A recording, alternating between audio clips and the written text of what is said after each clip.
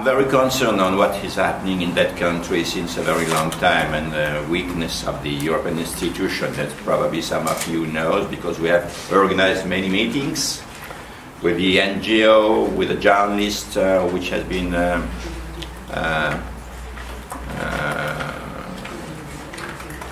put out of the television, radio, institution of free press, and so on. The worst for me is the reform of the justice system in Hungary. I was asking for many times to the former commissioners Reding or Cruz to applicate here the Article 7, which is necessary absolutely to rebalance the democracy in this country, but they are afraid by their shadow and themselves, and they did nothing, and it's a pity. And you are very right to say that the goal of Europe is not the money, is not the foreign affairs, is not the petrol, is not what you want. The goal is the values, and absolutely only the values is the goal, and all the rest is meaning, not goal.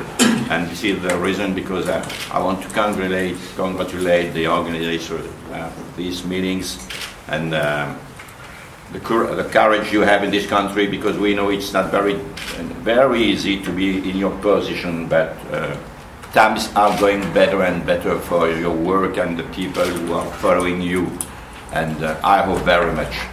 Thank you very much.